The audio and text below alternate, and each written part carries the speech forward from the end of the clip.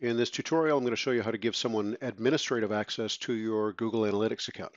Once you're logged into Google Analytics, come down to the bottom left to admin, select that, and then under the account column, this one on the left, you're going to select user management. You can also select user management permissions in the property level as well if you manage multiple properties, multiple websites.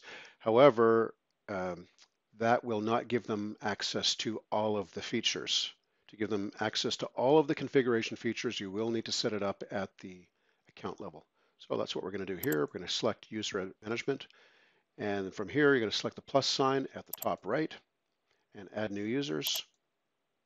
And just enter the Gmail address here that belongs to the person you're trying to add. You can notify them by email. That's always nice, although it's not necessary. And to give them true administrative access, you'll want to select Edit, which automatically selects these other options, and you'll want to select Manage Users. And by selecting those two boxes, you essentially give them access to every single configuration option that is necessary to fully configure a Google Analytics account. And that's all there is to it.